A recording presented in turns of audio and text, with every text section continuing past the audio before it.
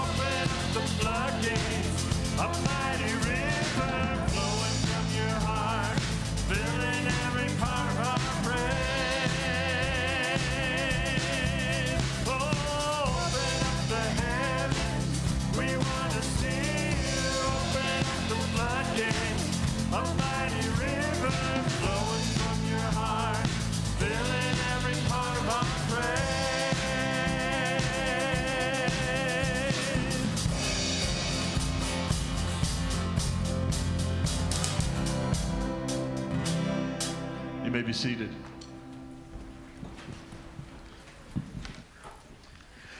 Good morning, Parkview Church. Good to see everybody this morning. A couple things. Make sure you're checking out the slideshow before and after service. Let you know what's going on, what's coming up, and what's happening today. I'd encourage you to grab a bulletin, read through a bulletin, let you know what's happening in our church family, things that are going on, missionary updates, connecting, all kinds of good stuff like that. So please make sure that you do that. That would be awesome. Read through that. Ways to be praying for people. In your bulletin is this tear-off tab. We ask everybody to fill this out. It's a great way for us to know just what's going on in our church family. So fill this out, leave it in your pew, and the ushers will come by and pick that up. That would be awesome. And if you have any prayer requests, you can write those down on here as well, and know that staff and elders will be praying for it this week. So please take some time to do that. That would be great. And again, leave that in your pew so we can the ushers can get that picked up. Okay, couple things here. Edward and Christine Clausen will present a concert at noon at the Senior Center on May 5th. If you are interested in hear that, they're a very talented couple who's performed in many places. If you're interested in knowing more about that or would like to get more information or say, I want to go, you need to contact Betty Seibel. Is Betty Seibel? There's Betty. Everybody look, Betty's waving. Talk to Betty. She will definitely hook you up there and make sure that you are good. So I would encourage you to be a part of that. Let's see. So this afternoon after church, for all people who are a part of like Christian education, who are teachers and volunteers in the Christian ed department, there is a lasagna meal for you. And so just want to encourage you and your family to come right after service in the activity center. We have lasagna, salad, bread, and dessert. And it's an appreciation dinner because they couldn't do it without you. They will just want me to say they're so grateful for the many people who give their time in teaching and assisting Sunday school classes, Wednesday night activities, nursery, and more. So if that's you, come join us in the meal afterwards as a token of thanks. And again, just have a great time being together. So if that's you, I would encourage you to make that a part of your afternoon. Let's see. Man, I think that's all I have right now. So I'm going to introduce a video. We're going to show a video about Tabor Day coming up here soon. Today, very soon, yes. On April 30th. They're going to talk about that. So Tabor College's lone building burned to the ground. The school's very existence was threatened. Was Tabor College worth rebuilding? It was a day of decision. Tabor still lives. That was the refrain that emerged from the smoke and ash. Tabor College wasn't dead, nor was it destroyed, only its building. But the spirit of Tabor remained. It was a flame that could not be extinguished. 2 years after the Great Fire on April 30th, 1920, the Tabor faithful gathered again to celebrate a new Tabor, grand and glorious. 2 buildings rose from the ashes of one. It was the first Tabor Day. Some say the past is prologue. And so we are reigniting Tabor Day. In many ways, we are building Tabor each and every day. And the spirit of Tabor? Faithfulness, service, courage, resilience still burns. Each day we are faithfully serving Christ by sending a new generation into the world for a kingdom impact. And we're walking through the fires before us with courage and resilience because our calling leads us onward. Thank you for your kingdom partnership, for helping make Tabor College a place of transformation. And we invite you to participate in what God is doing here. Pray, give, come see us as we forge ahead together in Christ's kingdom work. Let's celebrate the spirit of Tabor.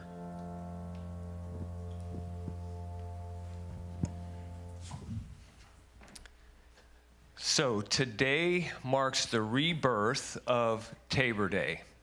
And on that first Tabor Day, it also happened to be Arbor Day. And so they planted trees as a part of that celebration. And so today we are having a tree planting ceremony at 2 o'clock. And you are welcome to join us. You're invited to be a part of that. It's a way of celebrating God's goodness, God's provision, but also this spirit of Tabor that overcomes obstacles, that service and faithfulness and resilience. And we'd love for you to be a part of that service. It's at 2 o'clock on Tabor's campus, right in the center, right in front of the library by the Centennial Plaza. You're welcome to come. It'll be just a short service. If you want, you can bring a lawn chair if you might need to sit down. And then you're invited to FOSPA, which is Sweebach Ham and Cheese in the Fine Arts Center in the Heritage Lobby. And you can enjoy that. And then you can also stay. You're invited to the Spring Oratorio at 3. And there's a free cookout with the students at 5 o'clock just north of the dining hall. You're free to be a part of that too. If you want to go to that, come find me at the tree planting. I've got a ticket for you that'll get you into the cookout. But we just want to thank you as our partnering church for your generosity, for your prayers, and for your kingdom partnership with us. So you're invited today at 2 o'clock. Thank you.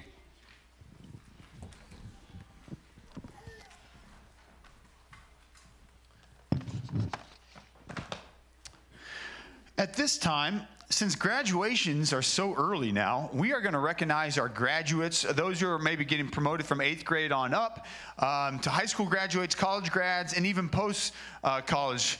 We want to take some time to recognize you and just, encourage you and just say it's been so good to have you a part of our church and a part of what you guys are doing, and look forward to what's next. So what I'd like to do now is I would like for our 8th graders who are going to be 8th graders going into high school to come on up.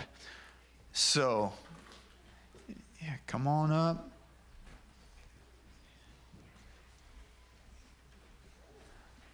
Come up here and line up right here beside me. Okay. All I'm asking you to say or do is just give us your name, because we know you're going to be freshmen next year. We kind of know what's next, but want to at least hear your name, and then we want to have a little gift for you and just want to recognize you guys. So I'll hand you the mic and you just pass it on down. My name is Braxton Hebert. My name is Amy Kelly. My name is Amaya Worth. My name's Jake Sabine. Okay. We are looking forward to, as a church, continuing to encourage you guys as you go through high school, encourage you guys as you grow in your faith. And we want you to know that we as a church are your biggest advocates, and can't wait to see how God grows you and develops you into a deeper follower of Jesus Christ. So on behalf of the church, we have a gift for you that we would like to give you in honor of you being promoted from 8th grade going into high school. So would you give him a round of applause, please?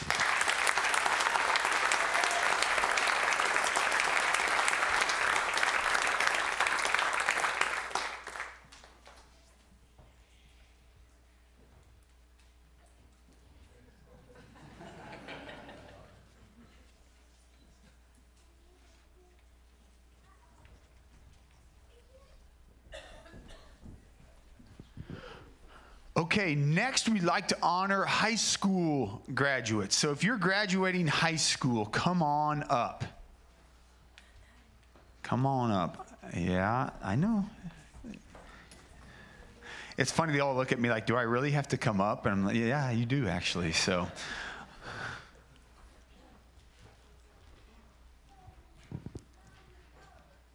Well, as high school seniors, your guys are getting ready for what's next. And for all of you, I'm assuming that's college. I know for some people that's working or a tech school, anything like that. But again, we as a church want to just bless you and thank you guys for just participating with the life of the church.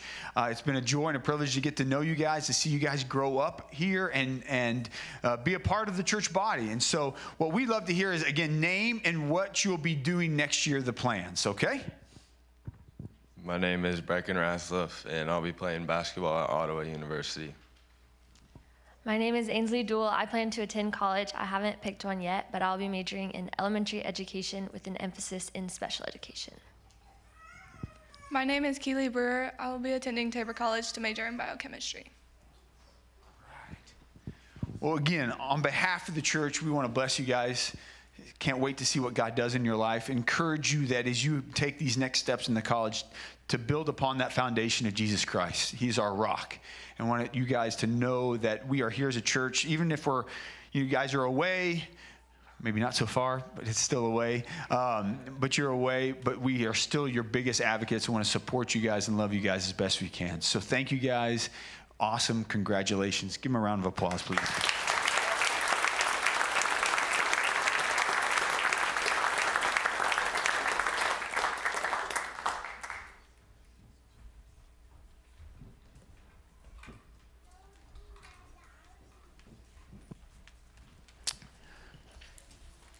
Okay, now, if you are graduating college or post-college, you got to stand on up and come up here. Even if you're like, this is my first day here, I don't care. Come on up. We want to hear from you. I know we have a few people, so come. Yeah, don't be bashful. Yes, yes. So again, if you are a college senior graduating, come on up, and we want to recognize you guys. So, again, congratulations. It's awesome. We would love to hear from you what's next and what you're planning on doing, or if you're already kind of in your wheelhouse, tell us what you're doing, and that way we can just celebrate with you guys. Okay, so I'm Jonathan Unruh. I'm graduating from Tabor with an ag business degree, and my next step is I'll be getting married in July, and then I can start thinking about a career. No. So I have a job lined up with an agronomist back home in Meade, Kansas, so that's what I'll be doing after I have another semester here with Lauren, so that's what I'll be doing. My name is Lindsay Hinscher. I'll be graduating from Tabor from their Master's of Neuroscience and Trauma program. So I'm already a teacher, so I'll be using this knowledge in my classroom a lot. And besides just the knowledge, the Lord has just swelled my heart with empathy and compassion for my students. So I've gained a lot of knowledge, but I'm excited to use that in my classroom, just having empathy for people and stuff, so yeah. That is awesome to hear. Well, we want to bless you guys and cannot wait to see what God does through you guys, continues to do through you as you teach and shape students. But want to just bless you. Thank you guys for being a part of us, and thank you for continuing to be a part of us. But just know that Parkview is always your biggest support, biggest advocates, and it's just been so awesome to have you guys be with us. So let's give them a big round of applause.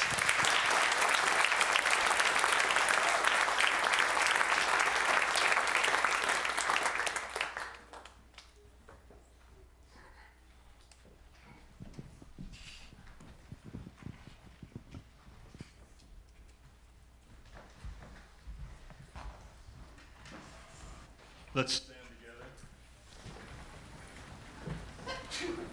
together and sing. I do need a capo.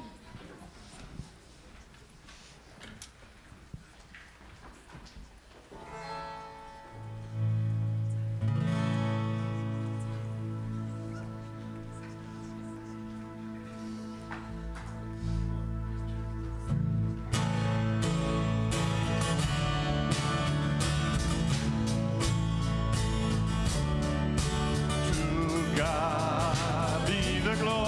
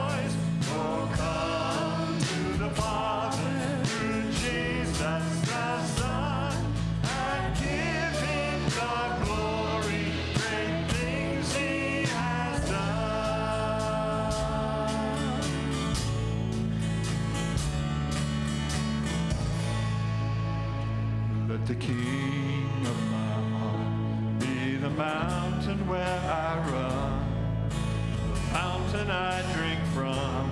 Oh, he is my balm. Let the King of my heart be the shadow where I hide, the ransom for my life. Oh, he is my song. You are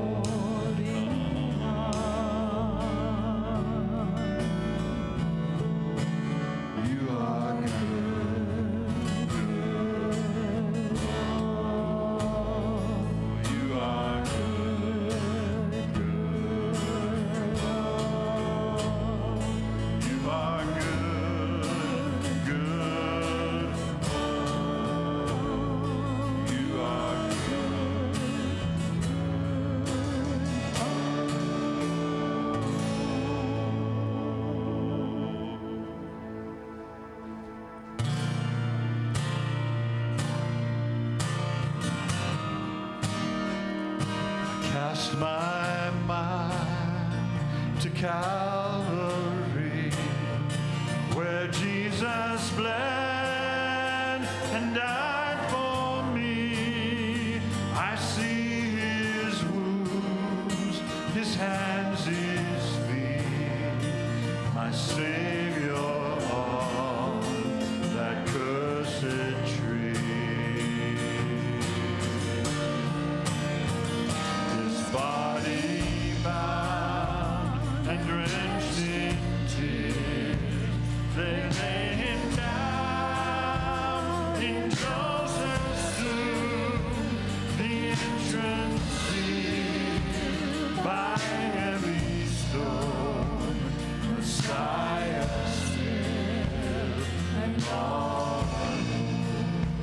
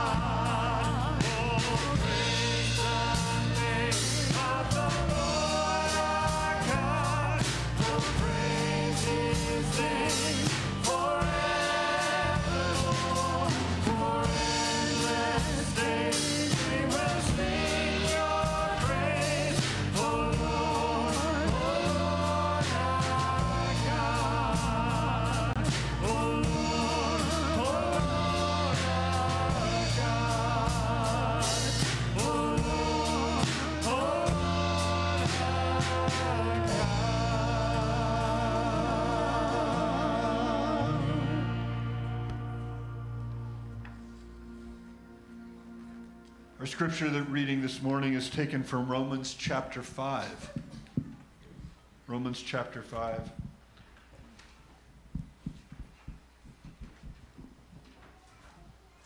Therefore, since we've been justified by faith, we have peace with God through our Lord Jesus Christ. Through him, we have also obtained access by faith into this grace in which we stand, and we rejoice in hope of the glory of God. More than that, we rejoice in our sufferings, knowing that suffering produces endurance, and endurance produces character, and character produces hope. And hope does not put us to shame, because God's love has been poured into our hearts through the Holy Spirit who has been given to us. For while we were still weak, at the right time, Christ died for the ungodly. For one will scarcely die for a righteous person, though perhaps for a good person one would dare even to die. But God shows his love for us, in that while we were still sinners, Christ died for us. You may be seated.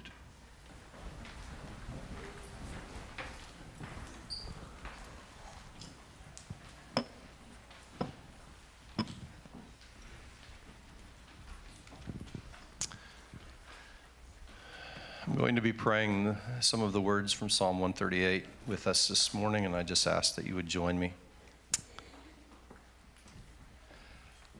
Dear Lord, I give you thanks with all my heart. I will sing your praises before the gods. Dear Father, there are lots of gods in our world, but you are high and well above any of those. They are nothing to you. And we praise you. As we encounter people who follow those gods, we sing your praises, even in their presence. I will bow down toward your holy temple and give thanks to your name for your mercy and your truth. For you have made your word great according to all your name. We thank you, Lord, that you are a God of mercy and a God of truth. Sometimes it's hard for us to see how those two go together, but we know that you have that and that you balance those perfectly. We ask that you would give us the ability also to show your mercy and your truth to those that we meet. On the day I called, you answered me. You made me bold with strength in my soul. All the kings of the earth will give thanks to you, Lord, when they have heard the words of your mouth. Dear Father, no matter who we see, no matter who we are in front of, no matter what their power in this world is,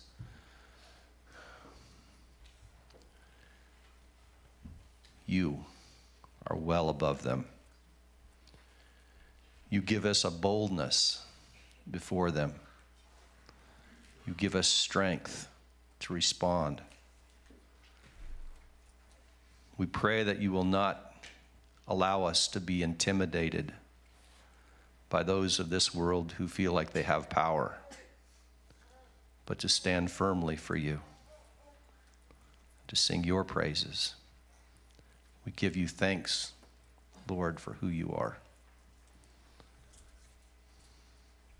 And Father, we know that when we do so, in verses 5 here it says, and they will sing of the ways of the Lord, for great is the glory of the Lord. For the Lord is exalted, yet he looks after the lowly, but he knows the haughty from afar. We pray that as we encounter people who may feel like they're more powerful, more looked up to than we are, we pray that they will come to a point to sing of your ways and the greatness of your glory. We call them to follow you, no matter what position they might hold in this world. We know that you understand, you know you see our hearts, and you side with those who appear lowly in this world. And you also know and you see the hearts of those who are haughty, who are proud, whose hearts swell with pride. You know their hearts. You know our hearts. Help our hearts to be where you want them to be. Dear Father, we think of others in our congregation that are struggling with different health issues. We think of Don Reimer. Sounds like he will be in the hospital for a while, Lord, and we just ask that you would help him to sense your presence, your relief from pain. We pray also that he would bring his heart closer to you each moment that he's there, that he would see your healing power in his life and in his body. We pray also for Carla Kozlowski. We thank you so much for the success of the procedure and the lack of pain that she's experiencing and the great opportunity she has for recovery. We just praise you for your healing power in that. We pray for Jim Ratzliff. We pray that you would help his body to absorb the nutrients that it needs, that he might grow stronger and healthier. We thank you for the healing that you've given to Marilyn Fleming. We pray for Caitlin Rempel in a very special way right now. Just ask that you would continue to give her a greater relief from her headaches.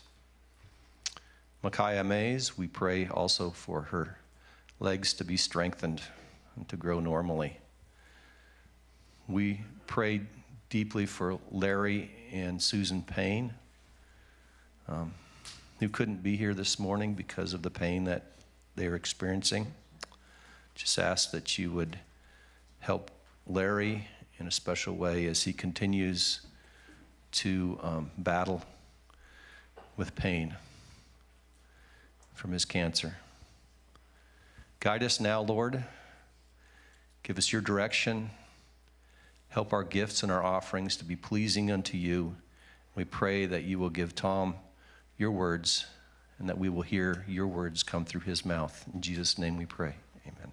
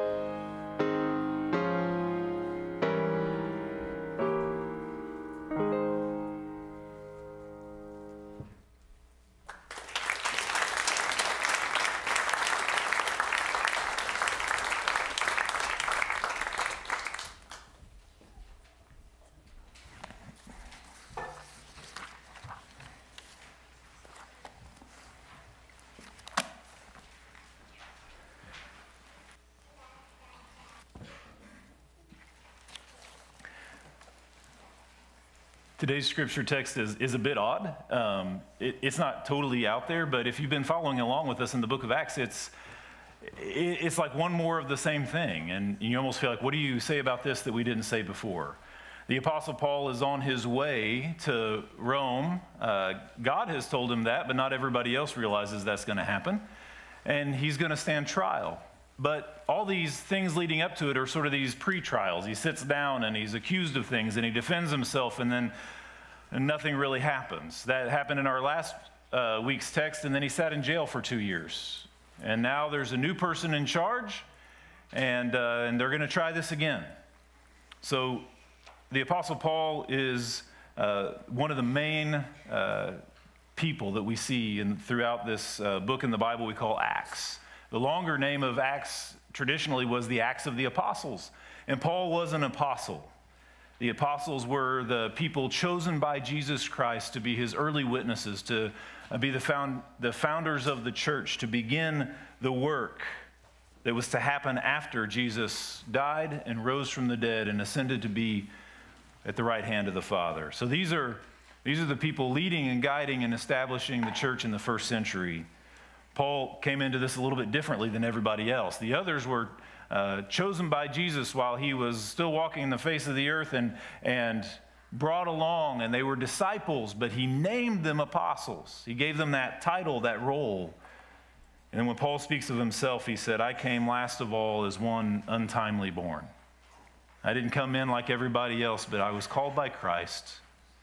And he recounts 3 times in the book of Acts his testimony of how Jesus called him to go and do his work. And so what we've come to in Acts 25, verses 1 through 12, is that, as I said, Paul's been arrested on charges that were untrue, basically arrested just to keep the religious leaders, the people who were mad at him, from killing him. He was just brought into custody to protect him almost. And then he stood trial, and then he went to another ruler, and he moved from Jerusalem to Caesarea. Felix was the governor, and he didn't figure things out. He just strung this along because he had the power to. They didn't have the rules we have about the legal system. He could just leave him in jail pending maybe a trial, maybe just staying there, maybe whatever. So one of the things we're going to continually see, and one of the things that I want to highlight in this text is I want to highlight the systems of power going on, and how God is at work even in the midst of that, and how God's people interact with systems of power that work with them and against them, and how that works. That's a big order, but we're going to work on that a little bit. Let's read the text and we'll continue talking about it. This is Acts 25, verses 1 through 12. Now 3 days after Festus had arrived in the province, he went up to Jerusalem from Caesarea, and the chief priests and the principal men of the Jews laid out their case against Paul, and they urged him, asking as a favor against Paul that he summon him to Jerusalem, because they were planning an ambush to kill him on the way. Festus replied that Paul was being kept in Caesarea, and that he himself intended to go there shortly. So, he said, let the men of authority among you go down with me, and if there is anything wrong about the man, let them bring charges against him. After he stayed among them not more than 8 or 10 days, he went down to Caesarea, and the next day he took his seat on the tribunal and ordered Paul to be brought. When he had arrived, the Jews who had come down from Jerusalem stood around him, bringing many and serious charges against him that they could not prove. Paul argued in his defense, neither against the law of the Jews, nor against the temple, nor against Caesar have I committed any offense. But Festus, wishing to do the Jews a favor, said to Paul, do you wish to go up to Jerusalem and there be tried on these charges before me? But Paul said, I am standing before Caesar's tribunal where I ought to be tried. To the Jews I have done no wrong, as you yourself know very well. If then I am a wrongdoer and have committed anything for which I deserve to die, I do not seek to escape death. But if there is nothing to the charges against me, no one can give me up to them. I appeal to Caesar. Then Festus, when he had conferred with his council, answered, "To Caesar you have appealed, to Caesar you shall go." And so, God, we ask that you would add your blessing to the reading, hearing, and understanding of your word this morning. So, you know from our own history and things that every time there's a new leader, there's this surge of hope. Well, there's actually a surge of despair with some of the leaders, depending on whether you're for them or against them, and then there's this surge of hope. Every time our nation has a new president, there's a group of people who said, maybe this is going to be the time something changes, something gets done, things get made right. And often, even if some of those things happen, the end result is some amount of disappointment. I mean, really. They don't ever do everything they tell you they're going to do. They don't ever accomplish everything that they say they're going to accomplish. Some of them don't even stick to very many of the promises they say they're going to bring. It's always somebody else's fault, but ultimately, they don't deliver. And so we have a change of leadership from Felix to Festus, and I wonder if there was some hope that Paul had. Maybe with somebody new we can get somewhere. You can tell there was a hope with the Jewish leaders who were trying to try Paul to, maybe we can get somewhere. Maybe we can get this guy to do what we want him to do. And yet, just like the governor before him, he played both sides masterfully. Pandering to the Jews, but never really giving them what they want.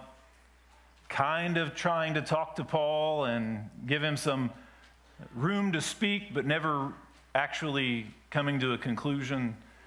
He's just doing what the leaders apparently before him had done. The same thing again.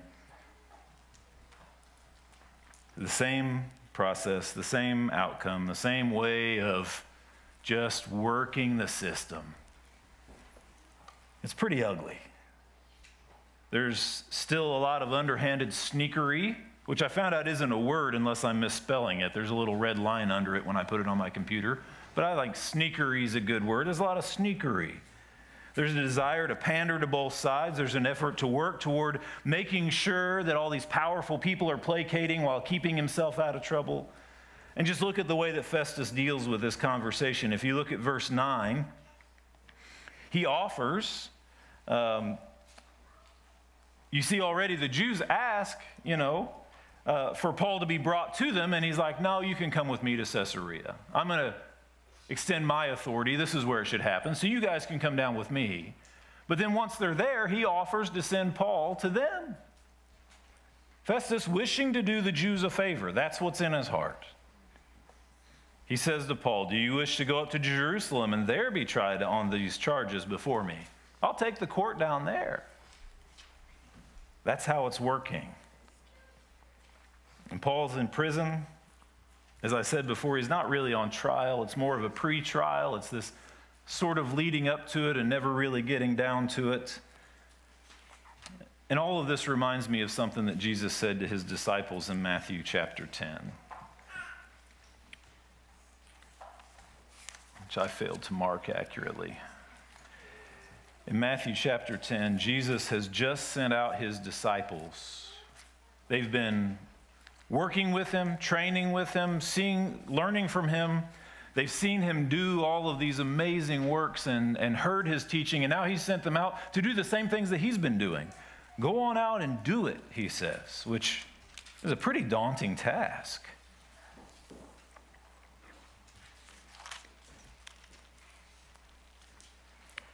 And that's Matthew 10, 5 and following is Jesus sending them out, and he gives them instructions for how they're to do things. But then he gives them this warning in verse 16. In verse 16, he says, behold, I am sending you out as sheep in the midst of wolves. So be wise as serpents and innocent as doves. Now that metaphor is used a couple of different ways in Scripture, this idea of sheep and wolves. But what he's saying is, I'm sending you out as some of the most vulnerable among some of the most dangerous. You're going out into the world where people will harm you, will persecute you, will act against you. He tells them later, you're going to be imprisoned, thrown into jail. And we don't see any evidence that this happened on the first time he sent them out. He sent them out. They come back. They share what happened. They're actually pretty excited. It seems successful. This really worked. So in many ways, he's warning them about what could happen, and he's explaining to them what definitely eventually will happen. That Paul's not in this group, but these are the disciples who he's named apostles, and he said, you're going to go out, and it's going to be dangerous. And so Paul's in a similar situation that he describes for them in the later sections of this, that you're going to be in prison. People are going to put you on trial, try to harm you. Like sheep in the midst of wolves, the defenseless among the most dangerous. So, this is his advice. In light of that, be wise as serpents and innocent as doves. Be wise as serpents and innocent as doves. That's Matthew 10:16. He tells them in 17, beware of men, for they will deliver you over to courts and flog you in their synagogues, and you will be dragged before governors and kings for my sake, to bear witness before them and the Gentiles. Paul's not in this group, but as he becomes an apostle, he, as much if not more than all of the other apostles, lives this out. And here he is in the midst of it. We've talked about in previous scriptures that God has spoken to Paul and said, you're going to suffer for my sake. You're going to be arrested, but keep with it. He tells him, you're going to end up in Rome. And the way that he gets there is in shackles, as a prisoner, fulfilling what God had called him to and spoken to him, but not in a way that I would really want to do it. But as we look at Jesus' words that describe what Paul is dealing with, and we see the way that he lives this out, we look at sheep as the most vulnerable, wolves as the most dangerous, but then the serpents and doves. I don't think there's any other place where serpent is used as a positive example in the scripture. Just think about how do you react when you see a snake? I know there's some crazy people out there that want to pick them up. I don't know what's wrong with you people. I don't understand you. There are people who just want to pick them up. I spent some time working with some people in Appalachia, out in like eastern Kentucky and Tennessee. Those people will pick up a poisonous snake and just show him to you. There's something wrong with that. Right? Our natural reaction is fear, and for a reason. We don't know what those things are going to do. They sneak out from under rocks or between logs, but they're also crafty. They get away. I took a garter snake from the front of my house, and I was carrying it way out into the yard, way away. And I'll be honest, I was going to get rid of it permanently. Right, wrong, or indifferent, it was not going to come back to my house. And the grass was this long, and I dropped him on the ground, and he disappeared. I mean, he got under the grass, and I couldn't see this thing anymore. He's crafty, sneaky little guy. I don't know where he is. He might be back in my basement this year. I'm not sure.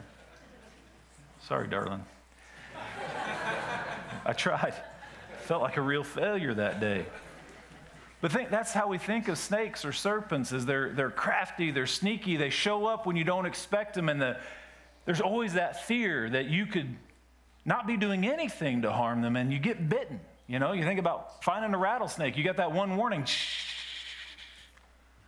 When I'm out in the desert where I know there's rattlesnakes or places, I'm not in the desert. And when I'm in places where I don't go to the desert, when I'm in places where I know there's rattlesnakes, I can hear like a rock fall down the hill. And, you know, every little sound might be a rattlesnake. Something's going to get me.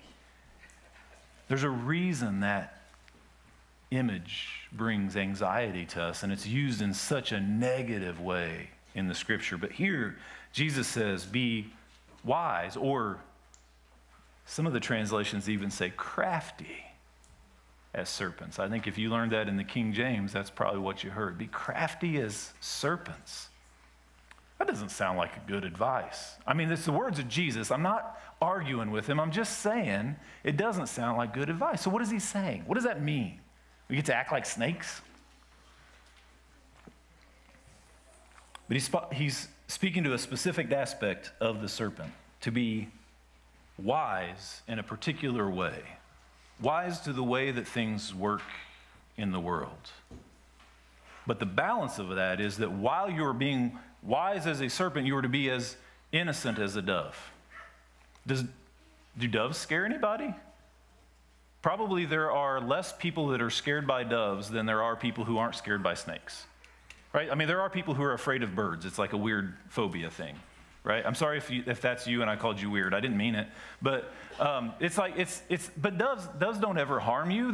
There's a reason it wasn't doves in the movie The Birds that everyone was afraid of. No, it was like crows and things. Those birds are scary, but doves are, you know, I mean, just hang out. The worst thing you get is a mess on your shirt if you're not careful. They're not dangerous.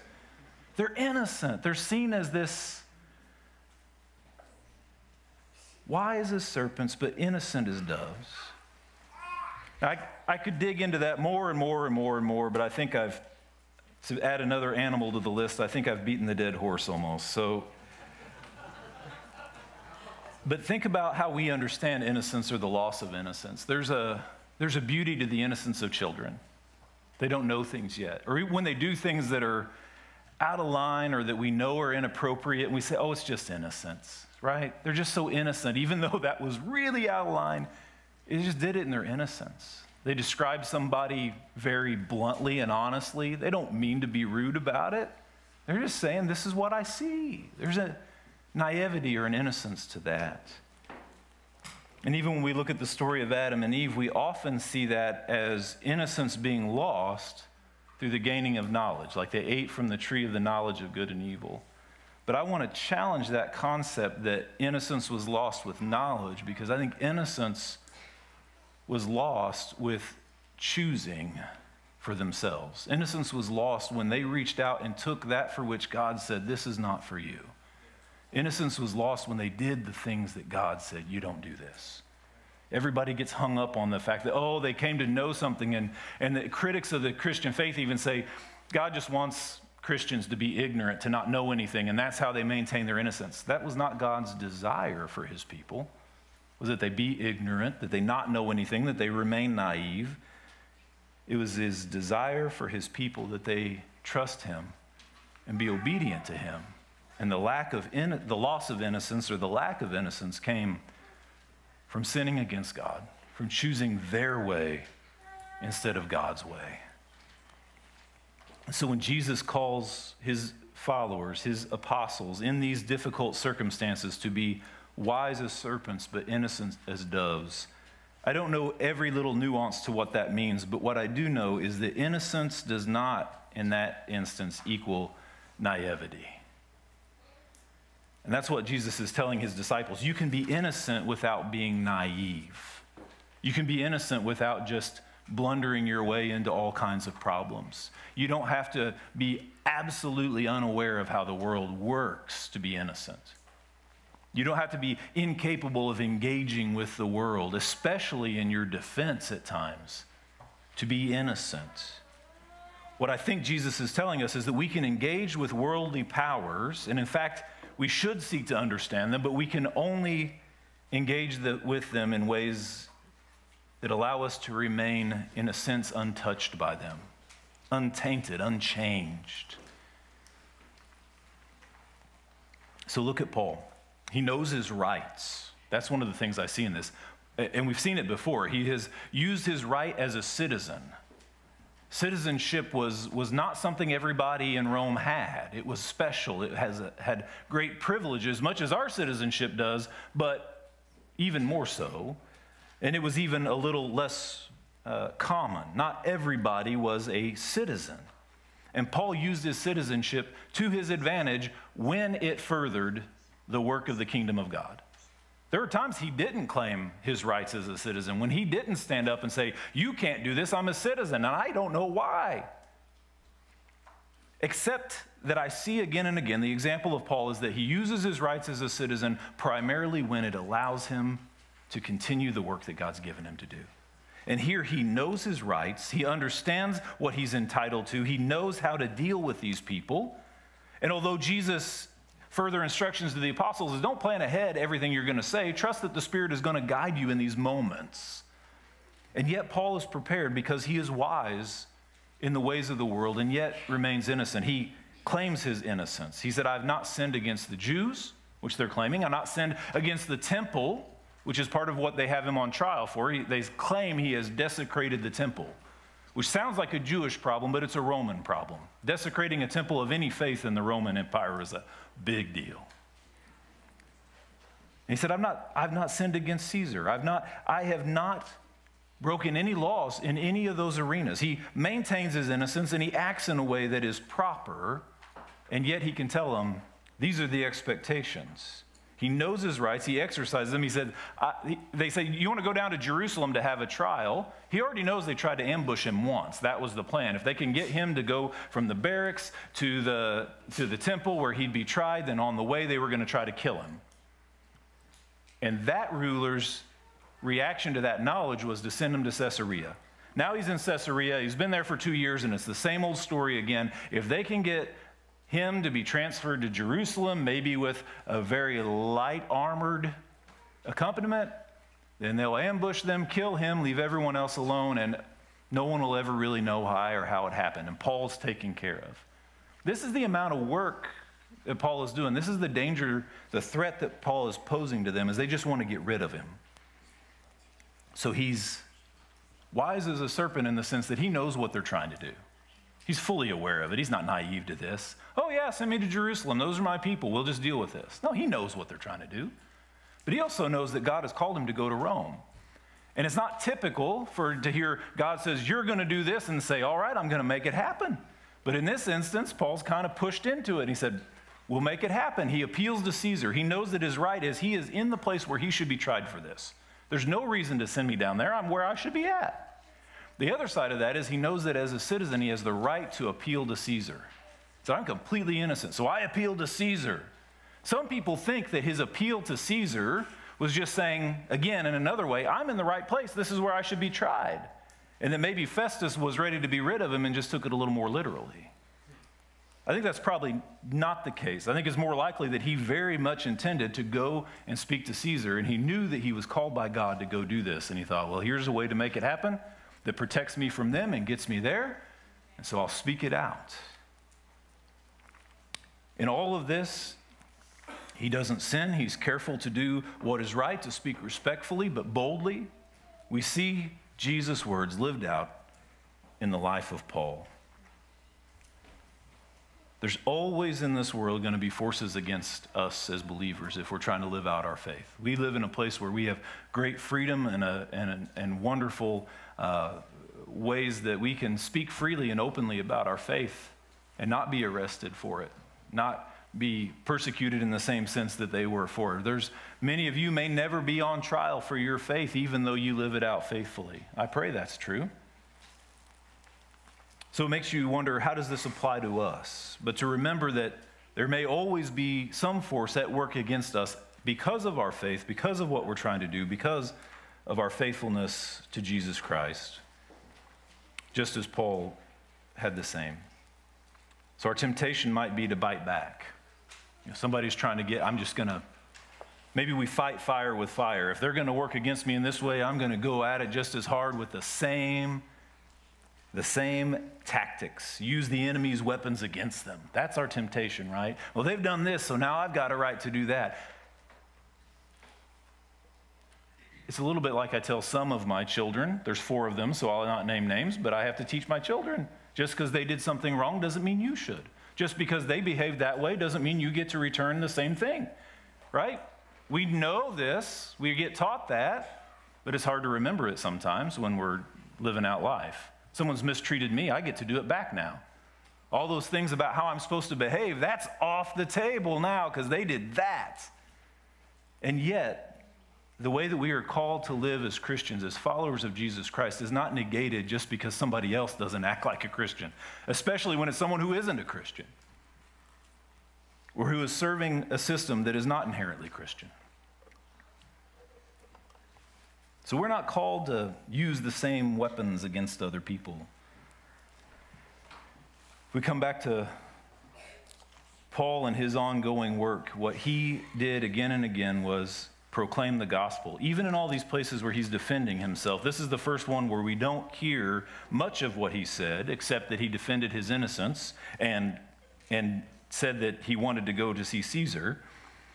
But repeatedly in his defense, in his words, in his effort, he found the way to tell people the gospel message, the good news of Jesus Christ, why he is going to these lengths, why he's willing to suffer these problems and these consequences. Why is he willing to do all of this? It's because of the hope of the resurrection of Jesus Christ, the hope that we have in resurrection. Because he has been called by the Lord to go and proclaim the gospel, to tell people the good news of Jesus Christ. And again, even in his defense, he finds a way to bring the gospel into this. Let me tell you about this. Let me tell you about why this matters, why I'm so intent on this, why I keep going after it. And even in prison, we see that he's writing letters to churches and encouraging them and telling them the gospel message. It's not hindered or stopped his ministry. In fact, it's given him a whole different avenue of ministry.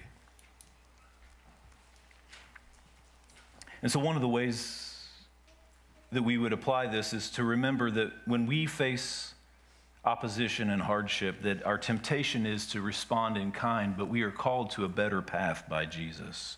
That while we don't need to be naive to how people might do things, we are called still to be innocent. We can also remember that Paul's hardship did not prevent him from sharing the gospel and doing his work. It may have felt like it was very restraining. I can't imagine being in prison for 2 years, ready to get out there and tell people about Jesus Christ, to do the work that you think God has sent you to do, and there you are in prison, just waiting, being called on by some ruler who really just wants to see if he can get some money out of you. That would be hard. And so I would also encourage you with this text and with the example of Paul's life and work that no part of your life is wasted by God.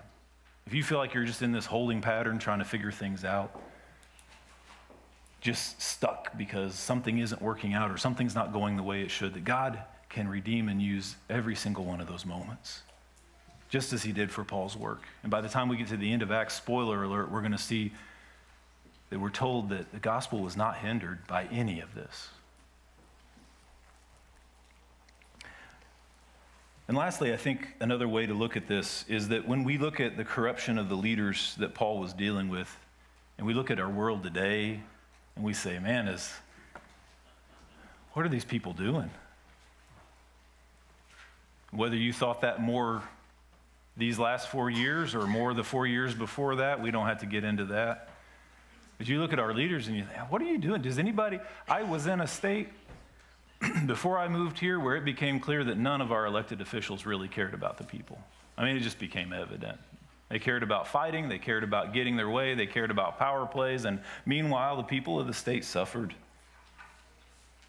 None of those people seemed to care about us. They weren't doing their job. When we look at corruption of leaders, you look at the world and you say, man, is it ever going to get any better? How could it get any worse? I hope it doesn't. It looks like it is. We get filled with those feelings, and I'm not going to tell you that we've got a lot of great hope in the near future, but what I will tell you is that when we look at the leaders who should be doing better, it makes us long for the leadership and the rulership of the good King. Let that remind you of how blessed we are to say that these rulers may rule us in an earthly sense, but we have a King that is greater and higher and mightier and more powerful than any of them. And it's his kingdom that our citizenship first belongs to.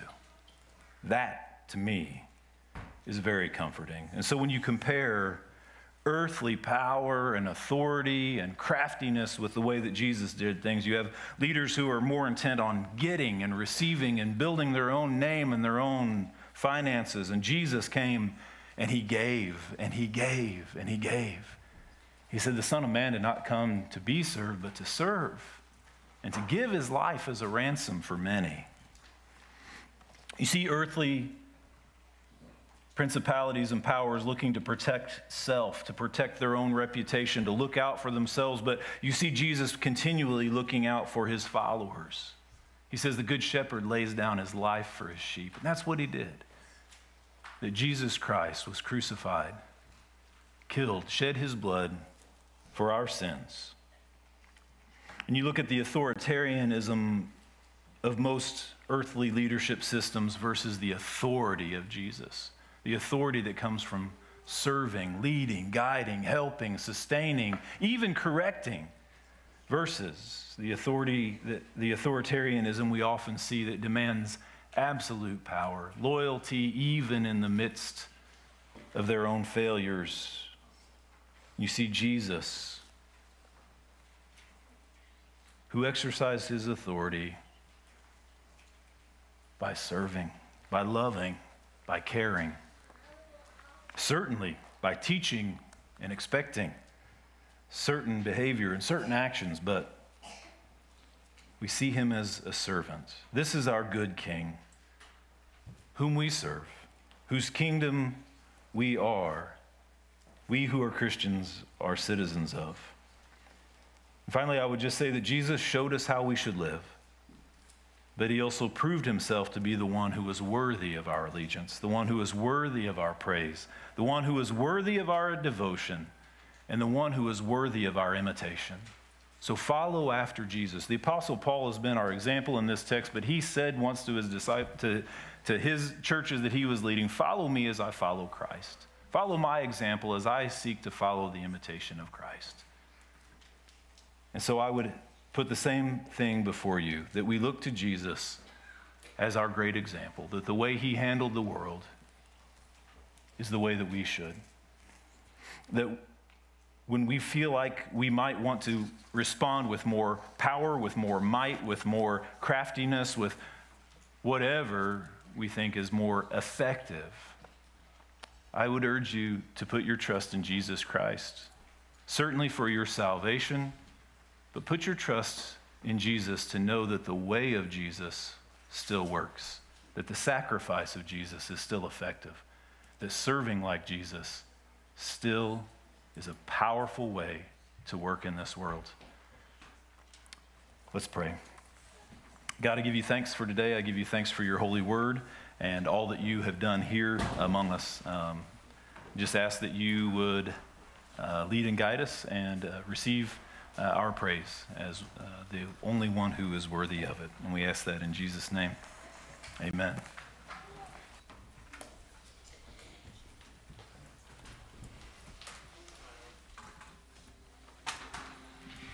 Let's stand and sing in response.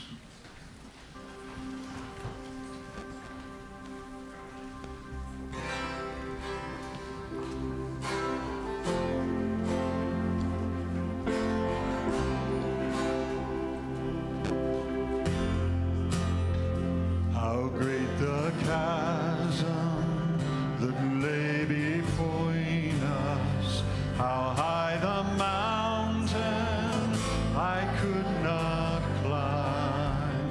In desperation, I turned to heaven and spoke your name into the night. Then through the darkness, your loving kindness tore through the shadow of my soul. The work is finished, the end is written. Jesus Christ, my living hope.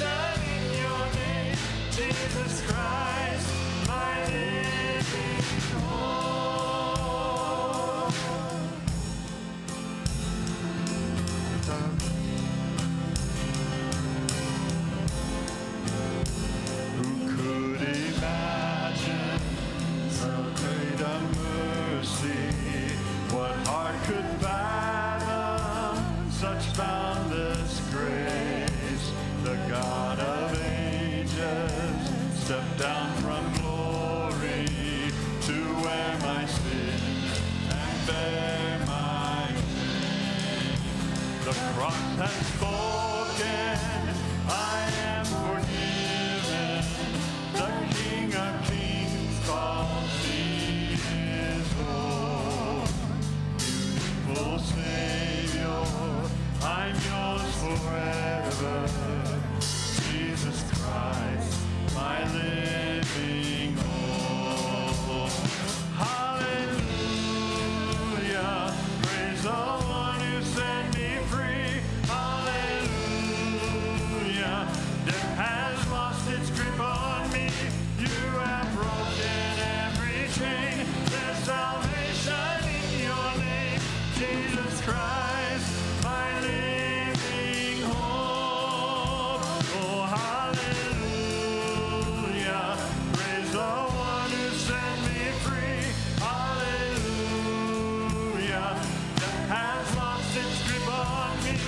You have broken every chain. There's salvation in your name, Jesus Christ, my living hope. Then came the morning that sealed the promise. Your buried body began to breathe out of the silence. The roaring lion declared the grave has no claim on me. Then came the morning that sealed the promise. Your buried body began to breathe out of the silence.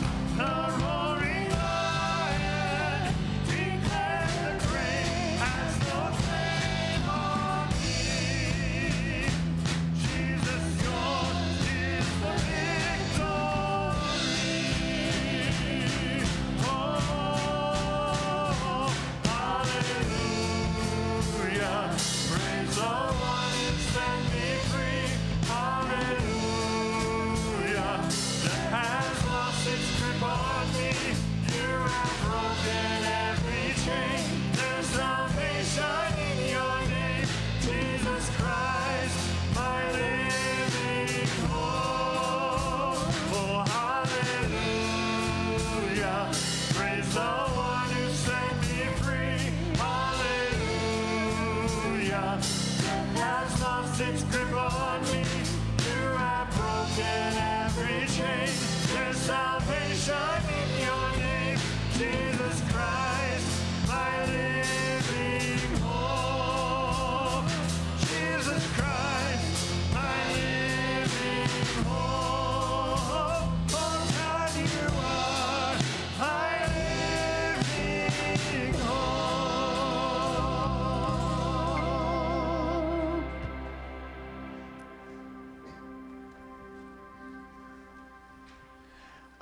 Please have a seat.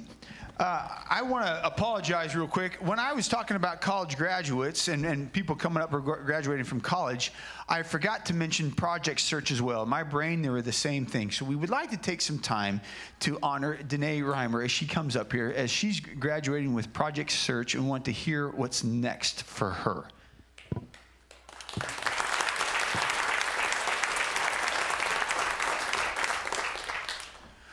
So Danae, could you please tell us what the plan is for you next after Project Search?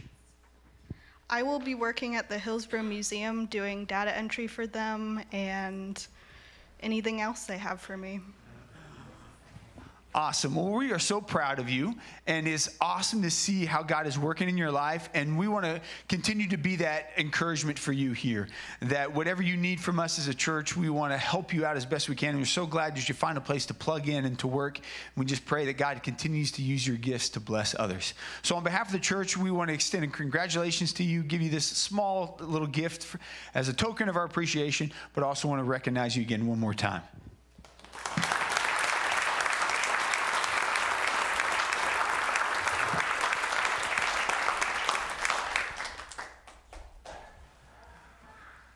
Well, as the service comes to a close, why don't you stand for the closing blessing? Sorry, up and down.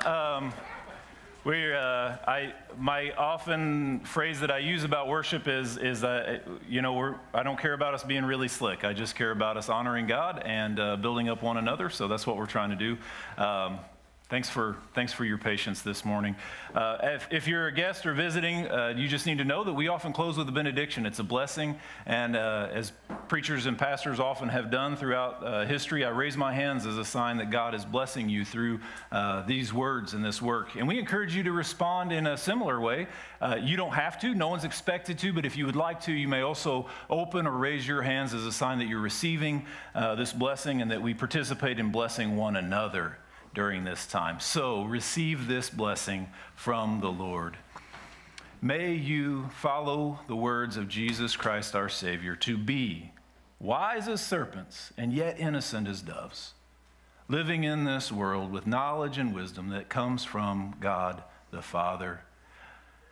May you be overcome by the goodness of Jesus Christ who died for us, filled and empowered with the Spirit to go forth and share the love of Christ in all places, at all times, with your words and your deeds. Go in peace with the blessing of the Lord. Amen.